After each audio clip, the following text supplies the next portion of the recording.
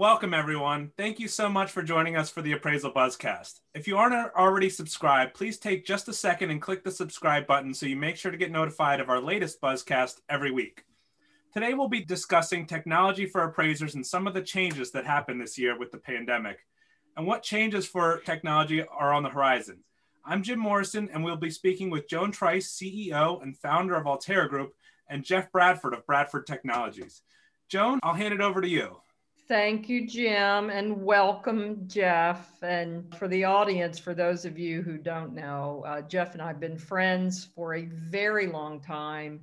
And there's probably nothing we're going to chat about today that we haven't chatted on a Sunday afternoon, just about the meaning of life and everything else that surrounds us, especially in this crazy last year.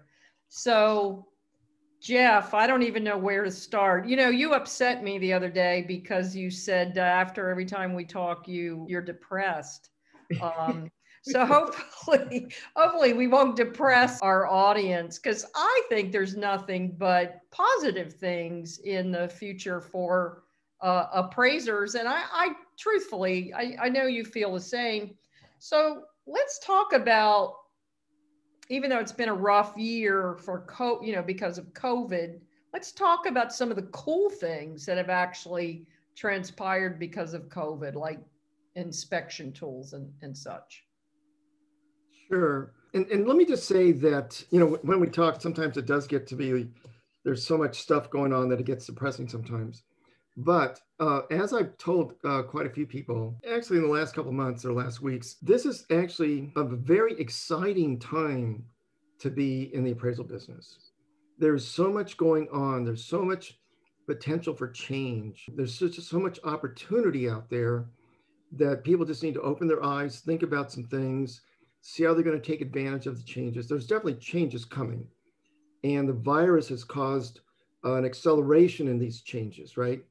And so you start looking at how the workforce is going to change. You start looking at how specialization is going to change. Just look at all the tools that are coming out to help people collaborate. I had a knee surgery earlier this year, and most of my doctor calls were on a video conference, right? So it all comes back to, when we've been talking about this forever, but it's the distance and time factors. They're just getting smaller and smaller and smaller. And that interaction, even though we're really separated, that interaction is becoming like we're next to each other, right? We can collaborate, we can talk, we can draw on a board, people can see what we're doing. And so when we start to think about inspections, we start to think about how are those trends going to impact inspections? And so they're going to change, right? I think the COVID things brought in the ability for the homeowner to come into the picture a little bit. And I think the cat's out of the bag and it's not going to go back in. So there's probably going to be a place for the homeowner to participate in that data collection process for certain types of valuations. I think, the idea of virtual inspections have come into play. And so that's not going to go away. And then things like, how do you measure the home? Well, there's people out there that are now starting to rely on, taking photos on the outside, like a hover, and give you dimensions all around the house. There's drone technology that's taking dimensions. And then you have probably, with the virtual inspections, you'll have the ability to look at video and extract out using image recognition, extract out maybe even condition and quality, but definitely here's some characteristics about the property. So there's just it's a great time to be in this industry because it's wide open for change, wide open for opportunity. I couldn't agree with you more. So let's talk about actually one of my favorite topics. And, I know that it scares appraisers a little bit, and that's artificial intelligence and machine learning. So as you talk about it, Jeff, make sure you define like what That's a good starting place. Let's talk about what's the difference between AI and machine learning. Is machine learning just a subset of AI? Is that how the appropriate way to look at it? It is. And then there's another subset of that called deep learning. And so, AI started back in the 50s, but it wasn't until probably 2012 where, with the advent of deep learning, came into play. And deep learning is a technology where you can actually train the system to recognize things. And we've all seen, you can recognize a dog and a cat and those kinds of things, right? So, and that was probably 5 years ago, that was like the big thing. And self-driving cars and all that stuff started to come into play, and recognizing somebody walking across the street. But now it's getting down to us. It's getting down to the appraiser level. It's getting down to the everyday level. It's not just this high level kind of wishful thing anymore. And so it's definitely going to play a place. It's going to have a place in risk management, I think, more than anything. It might have it in valuation, but being able to take images, video, high resolution pictures of a home, run them through an image recognition deep learning system, it's going to be able to extract out condition, quality. I think in the insurance industry, this is big for roof. It's going to be able to do all of these things. And there's companies already specializing in this kind of thing. My concern with it is it going to be biased?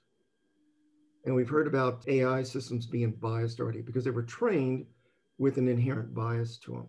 And so we think of a computer system as being agnostic, right? Right. But deep learning is not. It was trained. Well, save that thought, and let's come back to that in a minute, and let's break to Jim and let him read a commercial message for us. Sure. Thanks, Joan. Appraisers, if you've grown frustrated with endlessly pursuing new appraisal work and not reaping any of the benefits, Metro West is here to help. They understand and work to alleviate the pain points commonly felt by appraisers to enable personal and financial growth for their staff. After all, they've been owned and operated by appraisers since the company opened in 1987. Metro West Appraisal is an equal opportunity employer, and they're always looking for certified residential real estate appraisers in their team. Visit metrowestappr.com/careers or email careers@metrowestappr.com. Joan? Thank you, Jim. So, Jeff, just, to share with the readers, when we had our virtual valuation expo, we had as our keynote speaker, Kathy O'Neill, who's the author of Weapons of Math Destruction. And if you all haven't read that, for anybody who's a little nervous about AI and algorithms and how that impacts your world, you should read that book, because she does tell that cautionary tale about the inherent bias in algorithms, because human beings write algorithms. And we all have our own biases. So that's just baked into the cake. But one of the things that I think appraisers ought to be cognizant of is machine learning involves human interaction with the machine. So appraisers aren't going away. They're not going to be replaced, are they? No, I actually think that appraisers are going to have a very prominent role in all of this, because there's going to be more specialization out there. And what's a good way to put this? If you think about a doctor and the team of assistants and all this stuff, they're the surgeon, right? They're the core. They're the ones who know, who can do the reconciliation, who can do all the final stuff. They're also the ones who can take information coming from AI systems, coming from deep learning systems, and put that all together with their training and their experience to come out with a very, very good valuation. So a lot of this is definitely going to be interactive. And I think this is what people have found, was that in the beginning, there was a lot of talk about AI systems were going to replace people. Right. And what we found, actually the industry has found, that didn't happen. because these systems, even though they were very good, they weren't that good. But when you combined them with humans, then they got really good. And I'm thinking about, I think it was IBM that was trying to get Watson to be board certified as a radiologist. And it was really good. But when you combined Watson with a doctor, with a real radiologist, now you got some really, really good results, because it would point out things that maybe they missed, and the human could point out things that the system missed or the system was incorrect on. And so I think that's going to be true for all of this. So definitely, and I think of it as deep learning. You're going to get stuff coming back from these photos, from these videos, coming back to the appraiser about this property. The appraiser is going to be sitting there at their desktop, but it's almost like they're going to be immersed in that property. This is where virtual reality, all these things start coming into play. And there's going to be some really good decision making, but more importantly, it's going to speed everything up. Right? Yeah. Because the appraiser doesn't have to go out to the property, but they're going to be immersed in it. I have a very funny AI story that I need to share. So I had a new car and I was trying to sync my iPhone with my car. I was trying to play some music. And so after 10 frustrating minutes, I screamed at Siri and said, F you, Siri. And so what happened was CeeLo Green song, Forget You, which is also the version that's not on the radio, is F you, started playing. So Siri did hear me when I yelled an expletive at her, and then she worked. So I don't think that was by design, but anyway, those are some of those funny, it was almost human, right? That the machine responded that way. Well, let's talk a little bit. Wow. So some of the other trends over the last, gosh, I don't know how many months it's been, maybe 24 months on bifurcation and hybrids. What do you see going on there? What's been going on? What do you see going on in the future? Because I know that's a topic that appraisers are staying tuned into. Yeah, I think everybody has dropped the bifurcation word, and now it's hybrid. And the big difference is that now there's an appraiser involved in every step. So you have traditional, you have the hybrid, and you have the desktop. And I think what's been brought into the picture is that now you can have a virtual inspection. So you can have physical inspections by the appraiser or a third party, but now they introduced, or they allowed, the ability to have a virtual inspection, and that virtual inspection can be conducted by the appraiser or a third party. And when you think about appraiser, is it the appraiser who's doing the report, or is it an appraiser in the appraisal office? So it could be, if they're going to allow a third party, they need to allow trainees, they need to allow multiple appraisers, things like this. And I think all this is good. And then the third one, of course, is just a desktop. But when you think about this a little bit, and you look at that hybrid model, and you say, I'm going to do a virtual inspection, and the description is you can do Skype or FaceTime or something like this, right, to get that streaming image, streaming video from the home. It's like, who's going to be at the other end holding the camera? Well, if you send somebody out there, you might as well just do a physical inspection, right? And so if it's not somebody you send out there, then who else is at the home? It's a homeowner. And so now you have a homeowner holding the camera, probably being guided by the appraiser or a third party to capture this information. And so that homeowner starts to become part of the picture. And that's where you start to having the trends of collaboration and specialization come into the picture. Because now you have this collaboration of third parties and the appraiser, or teams in that appraisal office collaborating together, but not necessarily being together. They could be separate. And now you have also the homeowner being probably a person holding the camera for these virtual inspections on a guided tour by somebody who specializes in guiding people to capture property information. So the idea of collaboration, specialization, teamwork, homeowner coming into the picture, it's all, you have these now technology platforms that need to enable all of that to happen. And so you start to see things like Microsoft Teams and Slack and Dropbox and all these other platforms cater to collaboration. I think you'll start to see that also in the appraisal world as well, because that's where it's going, I think. All right. Well, let's break one more time to Jim. Thanks, Joan.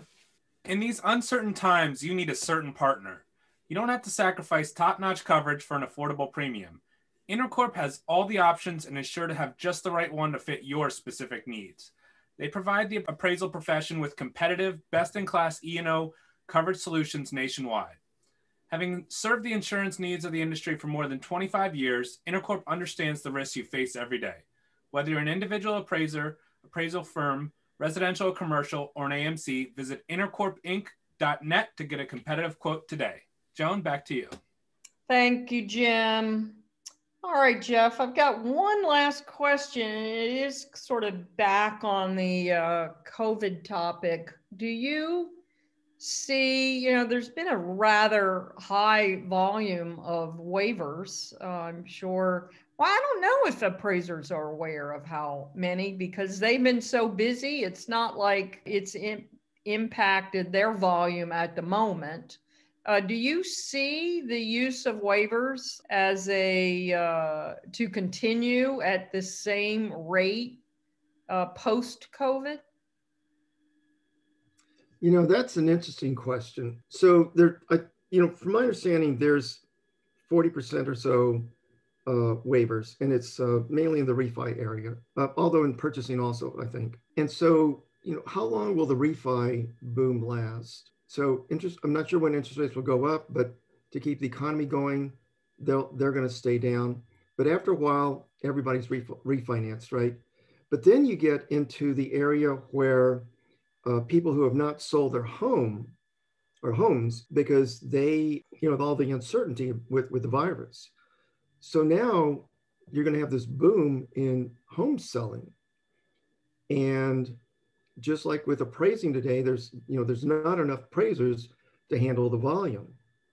And so when the resellers or, of homes starts to take off, are there going to be enough appraisers to handle that? And so there may be waivers continuing for a while. I think I think one of the questions that needs to be answered is, let's say this is a year and a half from now, 18 months from now, will there be a technology change such that appraisers can do their valuations quicker so they can handle that upload in refinance and reselling?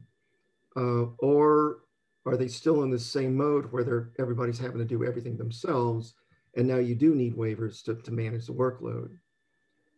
So I don't know. It's a really good question. Waivers, I think, are keeping everybody from having these 2-month delays and those kind of things like we saw in 2009, 2010. So they're a good little valve that you open up when things get really, really bad. And are they going to continue? I think a lot's going to depend on technology, the timing, things like that, because there's going to be a pent-up demand to move and sell homes, probably 18 months from now. Yeah, but I can, sort of the counter argument to that is by having waivers, we're introducing a whole lot of risk into the system. And if I hear one more person say that there's no risk with a waiver, I think I might get physically aggressive because that's just on the surface, that's the dumbest statement I've ever heard. My biggest concern with waivers too, or the other concern is disparate treatment. Poor people don't get waivers, and only rich people get waivers. And so if you're shrinking the pie, and as an appraiser, all I'm getting left with are complex properties, guess what? The fees are going to go up. Yep. And when the fees go up, who's paying that? The person who can least afford to. So at a minimum, I think those with perfect credit and plenty of cash ought to be helping to create a level playing field. And I think it is gives them an unfair advantage. And for that reason, as well as just from a risk management, I am not a fan. And then thirdly, it means that we have a data leak. All of that data that should be refreshing the database, it needs to be there. Otherwise, we're going to have a big gap in intelligence. And I don't think that's the right way to go. So, yeah, I agree with you. And I think this is where the virtual inspections, it's so easy on a waiver to just contact the homeowner and ask them to take some pictures of the interior and at least affirm that the house is there, it's in decent condition, that there's truly 3 bedrooms and so forth. And that's easy to do. It's a 1-hour deal, right? But they're not doing that. So yeah, something's better than nothing. I would agree. Exactly. I would agree with you. And nothing is just opens the door for a lot of fraud and abuse. And with all the defaults that we're going to be hitting, I don't know exactly when, but after the first of the year, at some point, the forbearances are going to turn into defaults, and we're going to see a replay of another crisis. We don't know exactly what flavor it's going to be, but we do know it's going to be in the affordable housing sector. And so unless we find some new tricks, here we go again. Totally agree with you, Joan. Yeah. Well, Jeff, so now we did it again. We ended it on a depressing note. How did we do that? It's all your fault, Jeff. No, so the real ending note here is that there is a tremendous amount of opportunity here. And what we touched on was, here are some problems that need to be solved. Correct. And each of those problems has opportunities, and they have multiple opportunities. And so people who are industrious, entrepreneurial, they're going to take advantage of this time. They're going to take advantage of these opportunities. I actually think it's a great time to be an appraiser. I truly do. I do too. I think it's exciting. We've got lots of opportunities in front of us for sure. Well, Jeff, thank you very much for joining us today, and we will chat. My pleasure, Joan. Thank you very much. You too, Jim. Thanks, Jeff. ProxyPix is the first of its kind on-demand system for getting the location-specific media you need from wherever you are. Their simple-to-use platform creates an online marketplace matching people needing property photos with proxies or data collectors near the requested location. Through crowdsourcing, you can get current, up-to-date photos of anything on the map within hours, if not minutes. Never before has it been quicker, simpler, or more economical to get the property photos you need. Sign up at proxypix.com or download the ProxyPix app, available on the Apple and Google Play Store. Well, thank you, Jeff and Joan, so much for today's Buzzcast. It was really interesting figuring out how the industry is going to change going forward. Anybody who's listening to this, be sure to subscribe and get the latest updates as soon as we publish. Thanks and have a great day.